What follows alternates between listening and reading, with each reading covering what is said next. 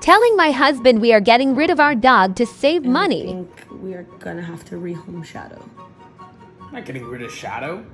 We won't get rid of him, we'll rehome him. No.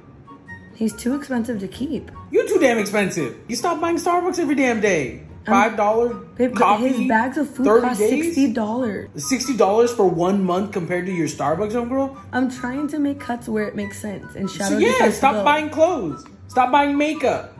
No Starbucks. The hell? But Get rid he's of just Shadow? too expensive to freaking keep. If Shadow goes, I go. Well, then I'll just make a bigger cut, right? Man, you go before Shadow. Shadow's the only person in this house that likes me.